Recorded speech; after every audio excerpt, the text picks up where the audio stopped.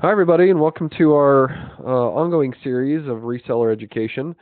Our plan is now to do starting the first Tuesday of every month at 4 o'clock Central, putting on something to try to talk to you guys about new releases, new features, or how to handle objections, like in this case, or sales opportunities, or just what things are going on in the industry and what we're seeing, all of that kind of stuff. So I'm happy to be here today. My name's Rob Clifton, CEO of AvidMobile. I updated these little pictures. This is me. This is my new fiance, Tara. This is my daughter. Some of you haven't seen her since she was very little, so I just thought I'd throw some pictures up there for you so you guys could see my family there. Thank you, viewer 7. I appreciate that. I think I have conversations every single day with current resellers that have a big opportunity and that are interested in getting some help to figure out how to close the people or how to price them or whatever. And again, you guys are always welcome to reach out to me and ask questions, or I even participate in some people's calls sometimes to help sell to big clients and things like that. So I'm always willing to get on a phone call and a little screen share, help put together some demos or whatever it is that you guys need to be able to be successful. So always feel free to reach out. Um, I'm just Rob at AvidMobile.com, so I'm pretty easy to find. One of the things that I get from talking to certain resellers is that uh, that a lot of people, and I think this is just people in general, when they go out and they start talking to a new person, that they want to sell the stats, or they want to sell mobile. They want to talk about how exciting it is, because that's honestly what got us into it in the first place. We thought this is really exciting, so we want to go tell people about our product. And I think that's probably one of our biggest stumbling blocks, because that's not really what we're selling. It is and it isn't, but work with me here for just a second.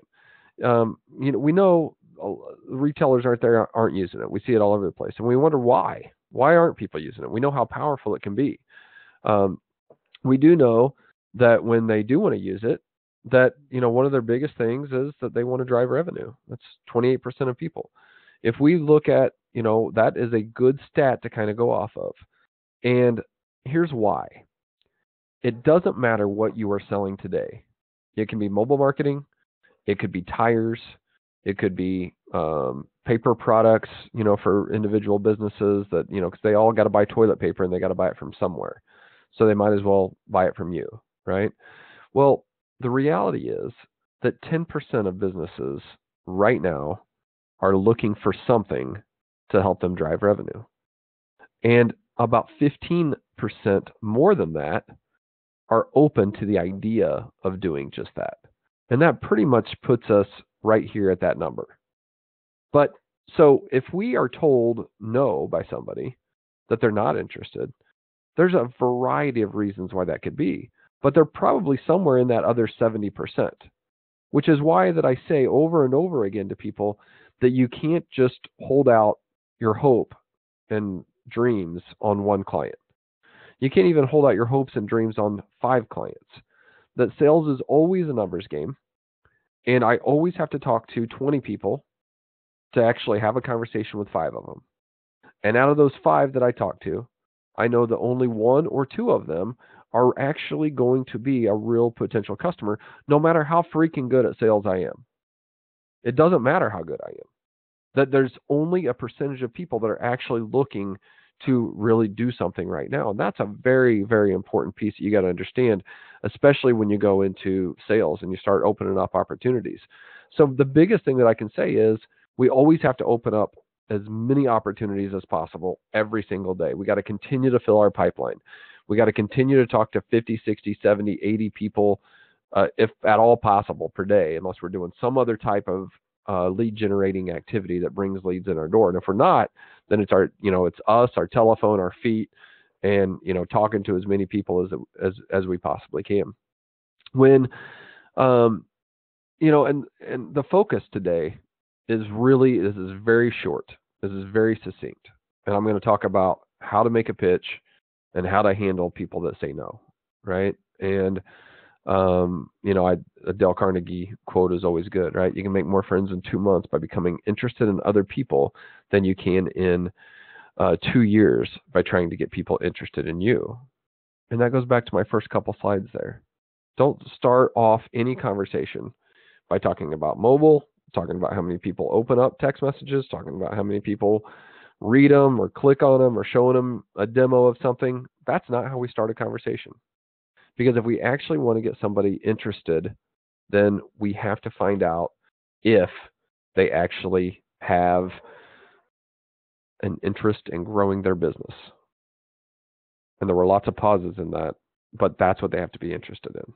Because by its crux, by its nature, if somebody is not, if it's not one of those customers that we're talking to that just needs it for a communication, if they don't just need it to, intercompany communication because they got 1,000 employees, or they don't need it for, some type of customer service, then the only reason they're going to buy it is because they want to grow. And if that's not them, if we don't get that answer, then we don't worry about it. Here's the standard rules of objection handling, right?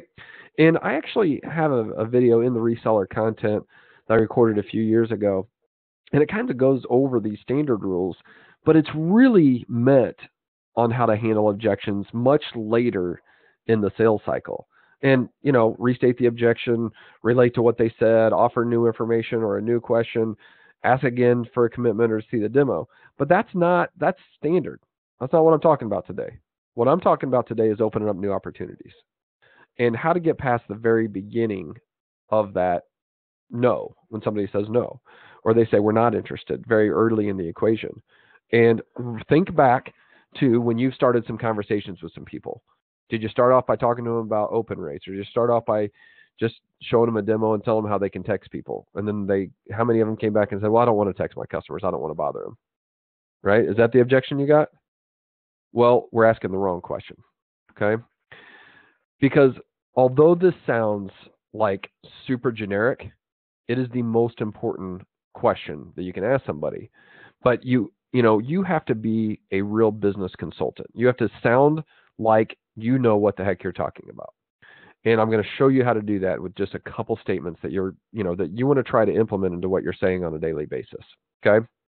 So, if I'm first calling somebody, I might say something, semi-generic. Hey, what's going on? How are you?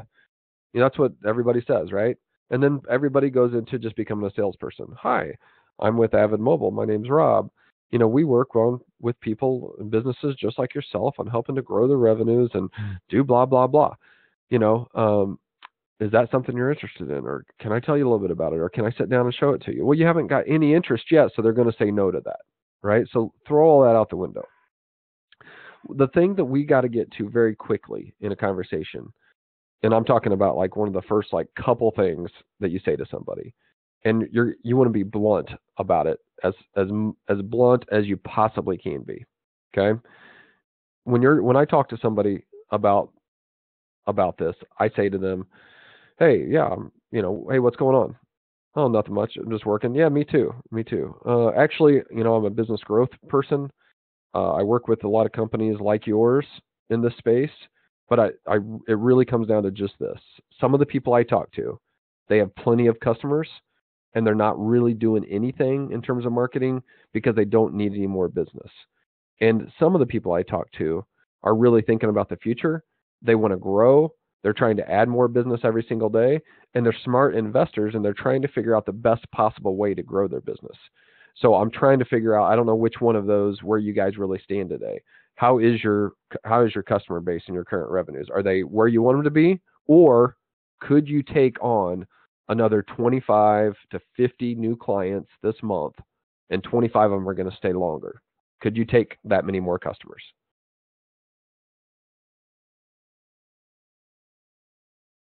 And then you wait for their response, right? Just like that's called latency, right? We don't want to talk too much, but we have to understand where these people are coming from, and we have to talk to those people that actually want more business.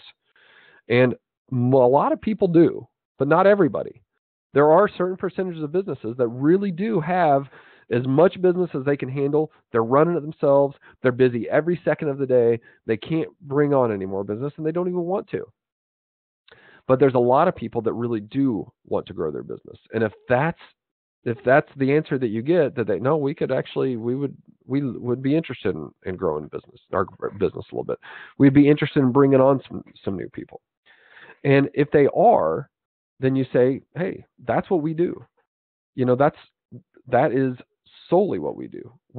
Any business person should think about any investment they make in marketing or advertising as the single best investment they could ever make. Because if you invest in your own business and your own business growth, and you add customers not just this month, but next month and the next month and the next month, and those people keep coming back to you, you're laying a foundation of your own company.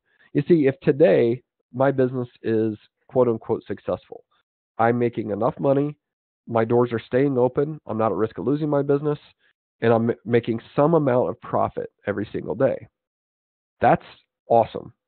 And that's where a lot of these businesses that you go and talk to, where they're actually at. They're making money. But a whole lot of them would like to make more money. And the beauty of it is, if I can add 25 customers, and those 25 customers come back next month, and a new 25 come in, and then I add 25 the next month, and I add 75 new customers to the overall customer base, and I continually show growth in that customer base, then that all of that money is what we call top line revenue. I'm already paying all my bills for my business. My rent's already paid. My employees are paid. I'm already buying my product. I've already got the doors open. My taxes are paid. Everything's paid. But if I add 75 new customers over the next 3 months, I literally just have my cost of my product. Everything else is profit, meaning my net profit on any of those new transactions are really just my cost of the goods sold, not taking out all that overhead and stuff, which means my profit margin is just a lot better. This is where advertising really comes in. And this is what I say to people very early on. Okay? I say, look, this is what any type of marketing should be. Okay? If you're a smart investor, then you track every single thing that you do. If you lay $20 down on the table for anything, a print ad, a radio spot, some other type of marketing, some flyer, some mailer, whatever it is that you ever do, if you lay that $20 down on the table, you better be able to track that you got 5 new customers walk in the door and they spent $20 a piece and you brought in $100.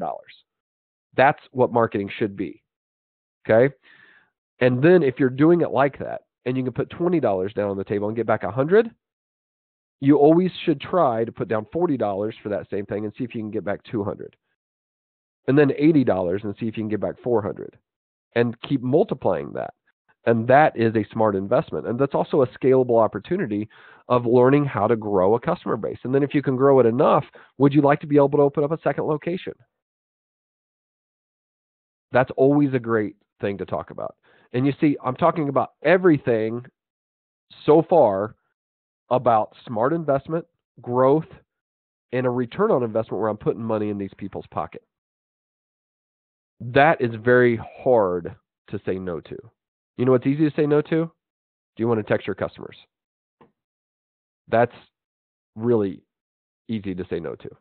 If you just solely come in and start showing a demo, or you solely come in and just say, hey, this is how it works. We put a tablet here on your table, and people walk in and they enter their mobile number and they get back a coupon, and then you can send out coupons to those people, and those people come in the door. That's how everybody's pitching it. But what I'm saying is you've got to talk about growth of a customer base, and you've got to say things like laying $20 down on the table. You better be able to track and see that you brought in 5 new customers that each spent $20, and that you brought back in $100 of gross revenue. And since that $100 of gross revenue is top line revenue, the only cost for you really is your cost of goods sold. In some cases, that might be the food product. In other cases, it might be, the service people or whatever that happens to be. You got to, tailor it a little bit to their business. But you actually got to talk about the dollars. You got to put it back in their pocket, and you got to get them to agree that they do want new customers, and that they're agreeing by letting you continue that they're willing to invest in that customer growth. And that's why I say to people, smart business people, smart business owners, I say that right to their face. Smart business owners, this is what they do. They put $20 down on the table. They watch to see if in that time frame, did they get back 5 new customers, and did that put $100 of new business on the table, and 3 of those people are going to be repeat customers. It's going to bring me residual income in the future because they're going to come back to my business. Then we're talking about growth of an overall customer base. You see, what I'm talking about there is relative. It's business. I'm talking about business. I'm not even talking about marketing yet or how we do it or anything like that. But when we finally get to that point, we can say that's what we do. We just use the most powerful weapon available to marketers today. That's the mobile phone of your potential customers and current customers. And we get them to, we utilize that to actually drive that revenue, to measure it, and to quantify it so that you can track that you brought in X number of dollars. Let's look at an example, right? When I say you've got to tailor this conversation to any individual, you've got to tailor it to them. You've got to, talk to them in terms of the products or goods or, the pizza they sell or the bicycles they sell or, whatever the case may be, right? This is something that I say to people. Look, our goal here going into this is we want to pull in just 50 new clients, okay? 50.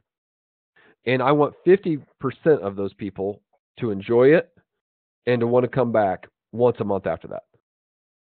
And if that happens, and we bring in 50 new clients, times your average transaction of, let's say, $20, right? That's $1,000 of new revenue that we brought in the door.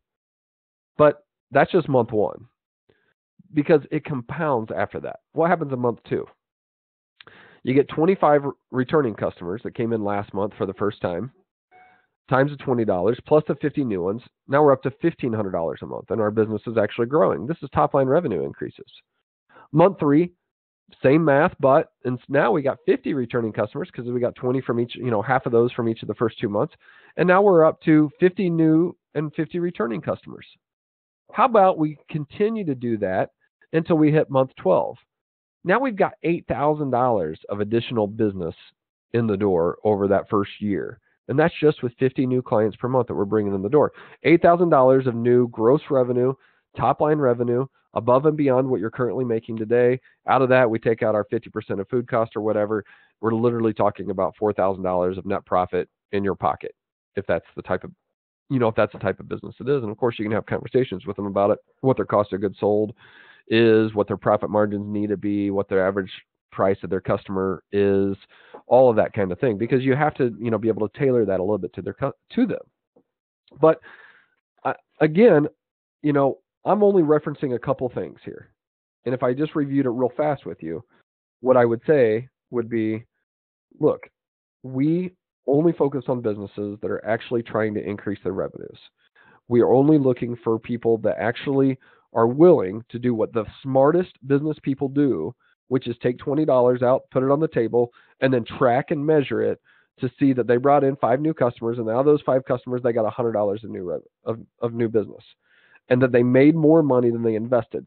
And then that smart business person will scale that and turn that into $40 of investment to bring in 10 new customers.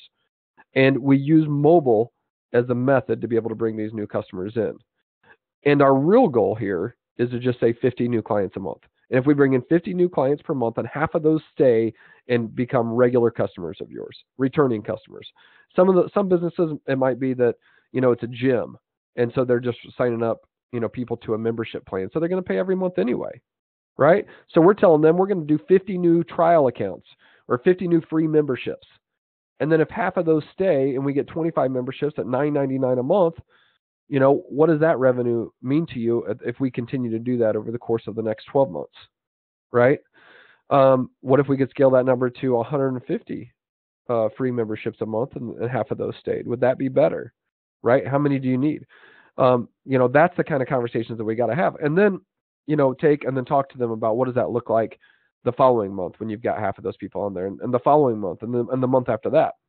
If it's a realtor, if I'm using signs out in front of their listings where people can text in and get a flyer, and that's what I'm selling to realtors, and I'm selling that product at $19.99 a month, and it comes with a virtual business card, or $39.99 a month if they've got more than 10 listings, or $99 a month if they got more than 30 listings, whatever it is, and they put these signs out there, and that generates just 15 new leads per month because those people text into that sign to get the flyer and the price, and they call those people back, and then they find out that that house doesn't fit them, but they want a different house down the street, or they've got a house to sell.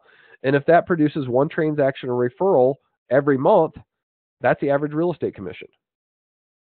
And if they do that over 12 months, that's $54,000 of additional revenue that they brought in the door just by picking up some new leads from their virtual flyers.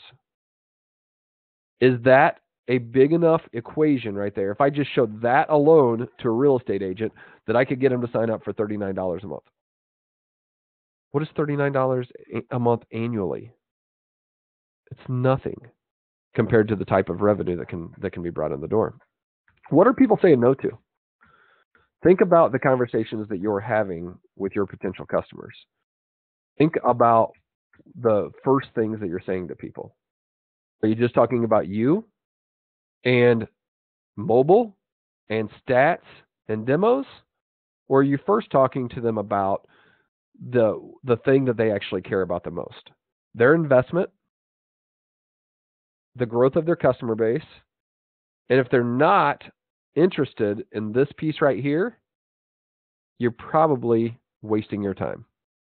And we know that's going to be a percentage of people.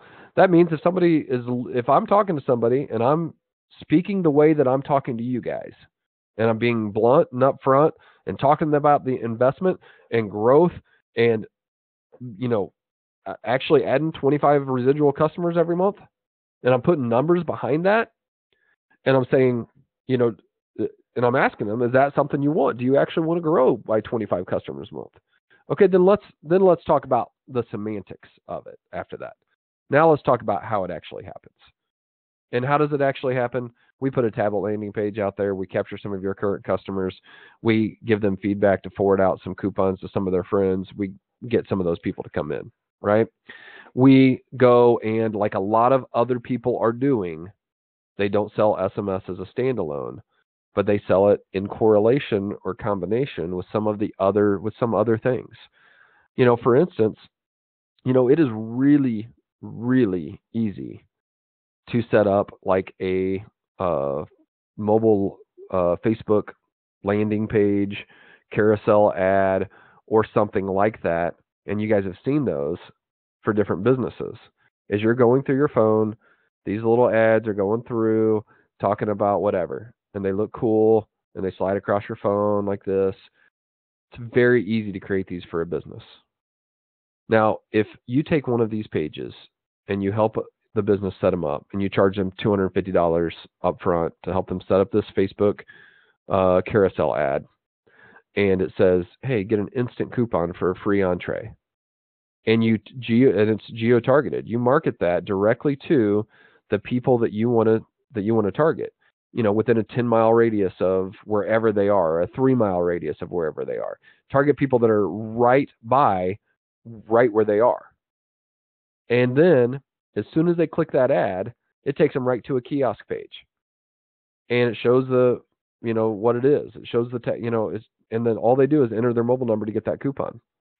And if we get 100 of those out a month, 50 of those people come in, and 25 of those come back month after month, you just took your marketing and mobile marketing, extended that locally to people, that are nearby, and got them to opt in. You're actually bringing in new customers from outside that organization. Some people do it with mailers. They say, we're going to put this mailer together that says text wings to 72727, and we're going to circulate it just in this area. And this is how much that mailer is going to cost. But you're actually giving them something to reach out into the community, right? Give them the full solution. And sometimes that's what it takes to be able to get those people. You can always do it from your current customer base. You can always do it by putting some stuff on their Facebook page or whatever. But sometimes that when you're talking about stealing business from the competition, reaching out to some people, that are outside of their store that don't come in now, bring in those 50 new customers and getting 25 of them to stay month over month, and seeing that compound out and really bring in new revenue over the course of time. That's some of the conversations that really get people excited and willing to go ahead and pay you today to get all that set up. And then it just takes 3 or 4 of those clients, and you've got that residual mailbox money coming in. Because you're helping them manage all that, you're helping them schedule out their promotions, you're helping them come up with good offers that are really going to get people excited, and you got a new customer. That's it for today, everybody. I'm going to stay on and answer any questions if you do, in fact, have any. Thank you. I'm going to stop the recording.